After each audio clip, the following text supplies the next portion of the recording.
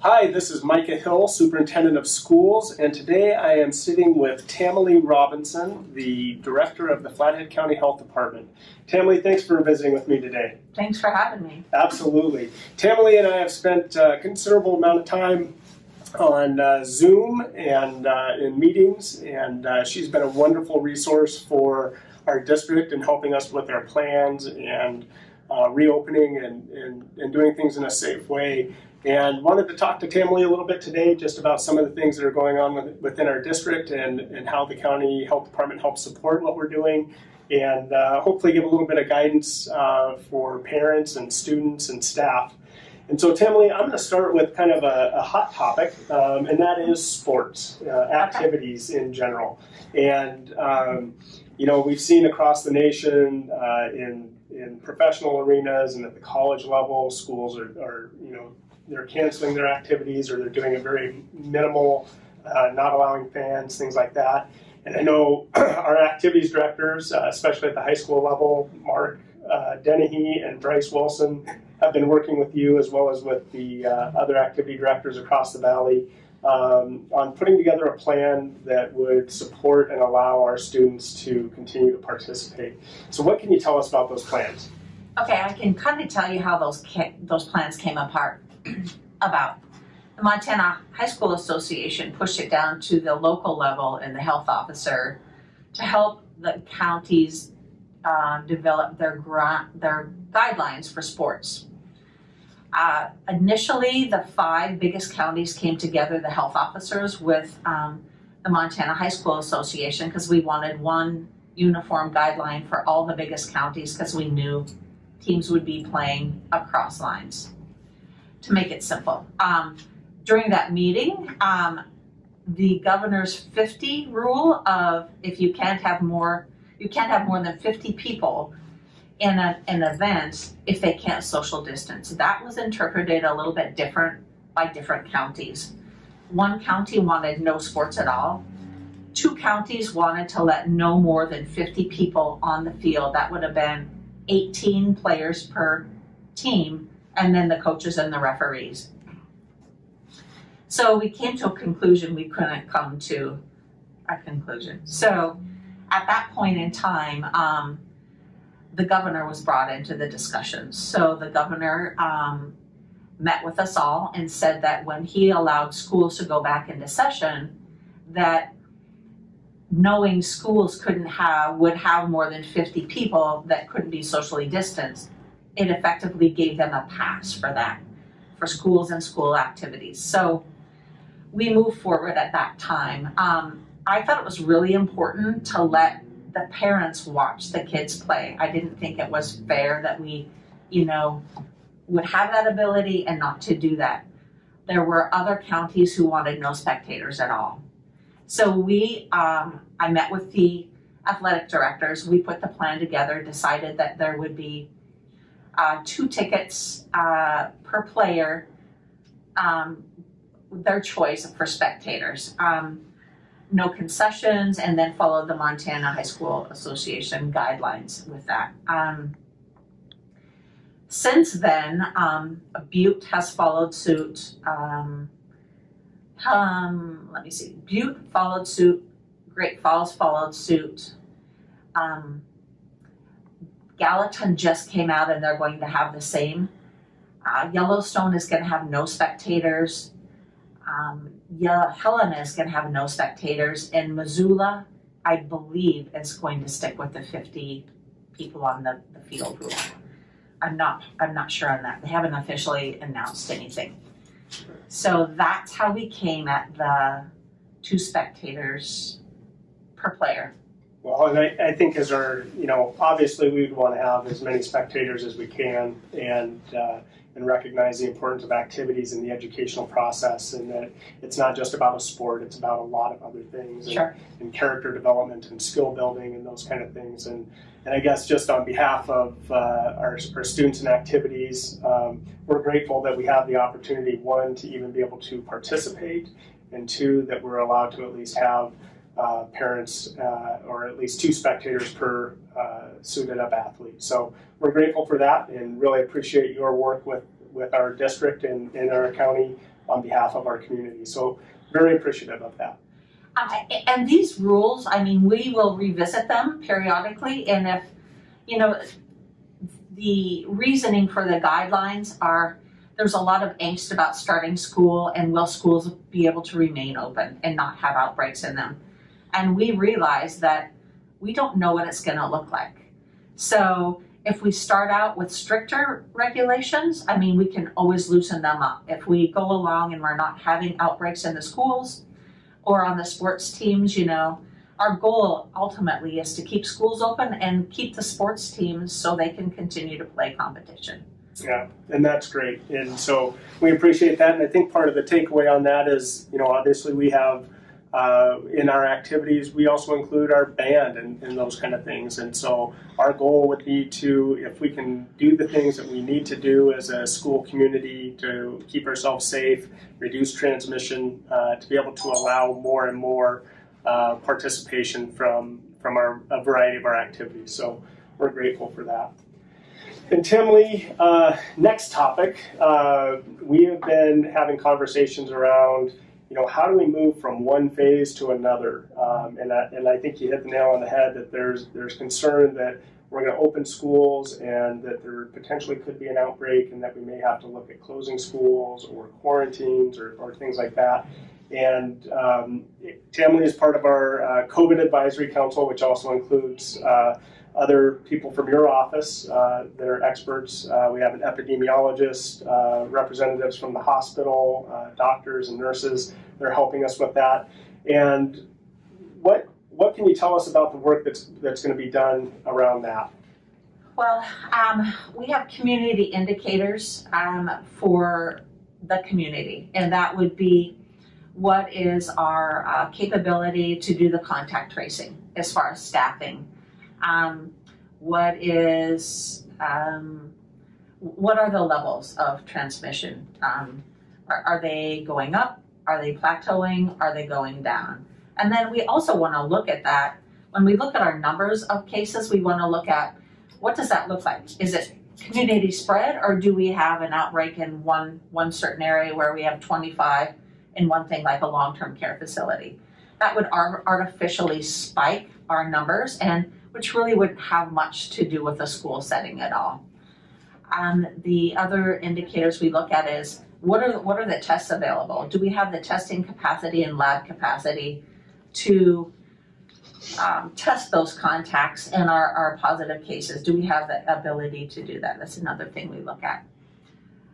So we have a variety of community indicators, which, you know, I know we are going to set it with the schools. You're going to use different indicators. And we haven't, have you set those yet? You know, we haven't. Okay. We've identified a few. We looked at things like number of positive cases within a school, potentially number of quarantines. And I think our biggest concern is that if we don't have the adult capacity in our schools to continue to teach our students, that it may force us to go into a remote situation. And that's what we're trying to avoid. And so we will be developing those metrics. We have a meeting next Tuesday where we're going to hopefully hammer those out, and we'll be able to put those metrics on our website.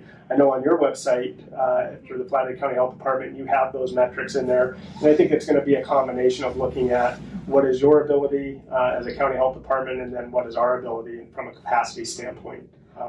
And then another important piece, community-wise, is the capability of the hospital.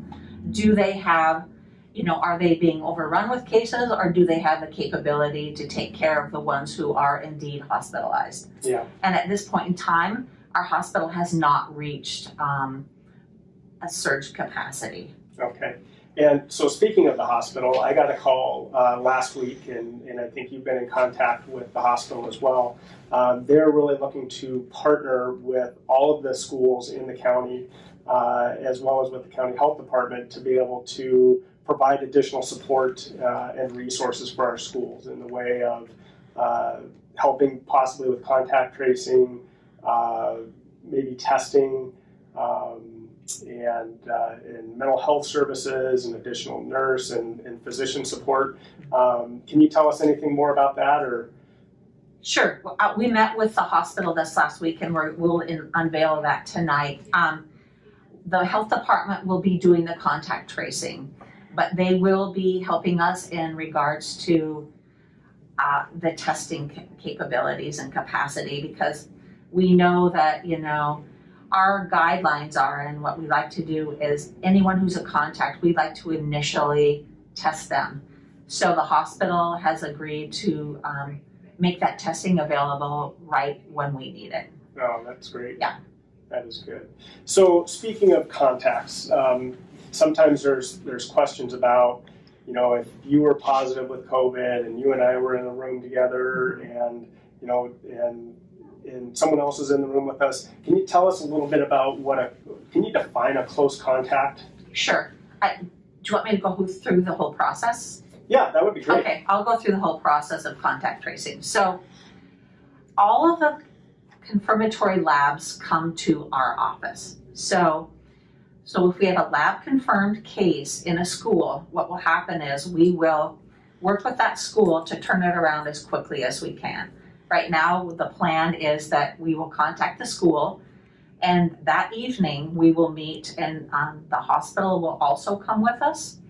We will meet with the administrator and the school nurse.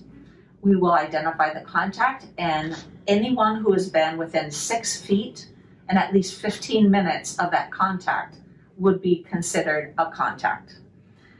Now, we would call all of those people, those children, and then begin the process.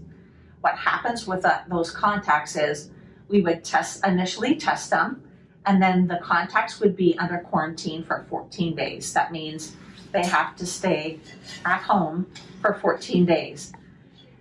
Even though if they are asymptomatic and their test is negative at the beginning, they still have to finish that 14-day quarantine period. We contact them throughout that 14 days to make sure they're doing okay and they're not symptomatic.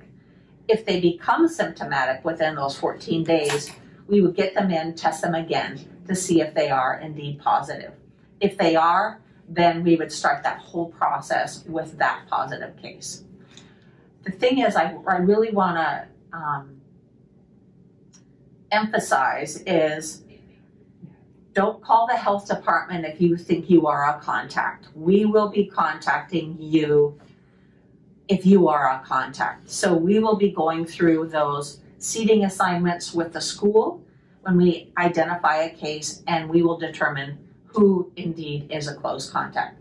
We will also be interviewing the family of the child who is positive to identify those contacts as well, to see if they were in any kind of sporting groups or play groups, or if they went to childcare after school.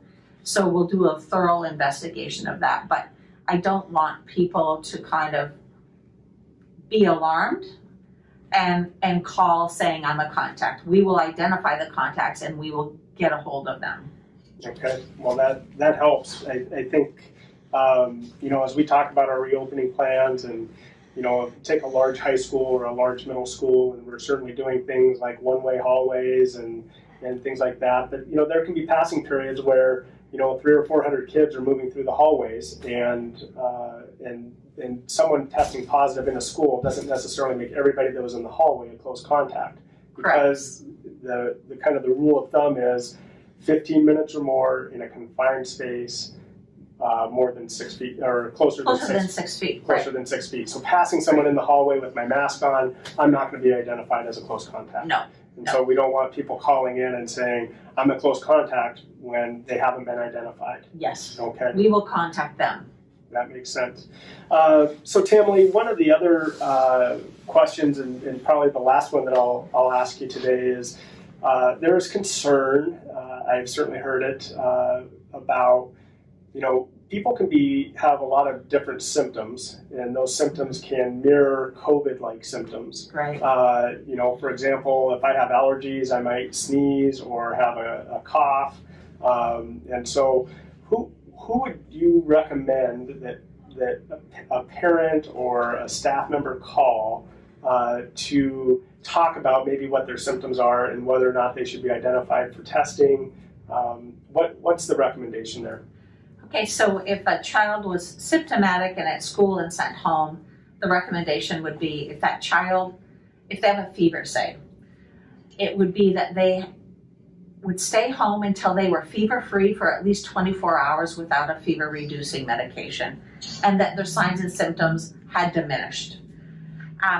If you're just in a situation where, you know, I'm having signs and symptoms, or you went past that 24 hours, we would expect you to contact a medical provider and be evaluated to see if you needed to be tested for COVID. I will say a lot of our positives are people who thought they had allergies. I mean, not everybody has a fever and not everybody has really severe symptoms, especially kiddos. So they attributed it to allergies, but really in reality, they had COVID. So if you have any of the signs and symptoms and they last, you know, a couple of days or so, after 24 hours, contact a medical provider and consult with them and see if they indeed think you should be tested for COVID. Okay, that's good. And you know, we have been emphasizing our 3 W's in terms of mitigation, and the things that we are hearing from certainly our county health department and through the CDC and other organizations and local pediatricians is to wash your hands. And washing your hands with soap and water, certainly the best. Hand sanitizer, also very effective in a mitigation strategy.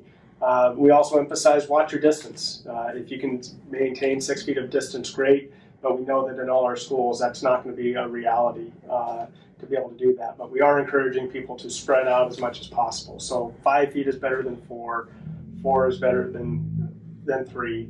And the last one is wear a mask. You know, and I know that's been somewhat controversial. And what I have been telling people is that this is about protecting other people's health. We don't know if a staff member is caring for an elderly parent and that could be health compromised. And I don't know if, you know, if someone has a sibling that, you know, potentially could be health compromised. So we want to keep emphasizing, though. Are there any other things that you would recommend to parents at this point in terms of mitigation strategies?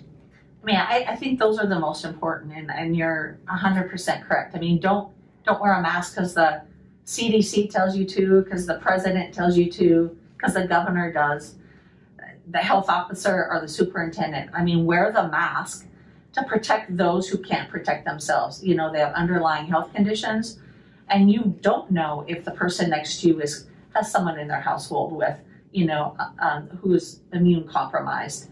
And also do it to protect the schools to stay open. That's the ultimate goal here is let's keep our schools open.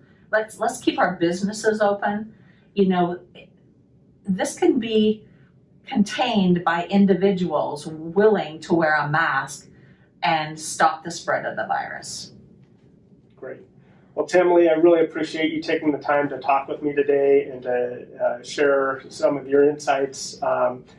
Certainly, in your position, it can be sometimes an impossible job, and very grateful for you stepping up to lead our county health department and your leadership and what your staff is doing to provide support to our community. So very grateful and appreciate you taking the time. Thank you.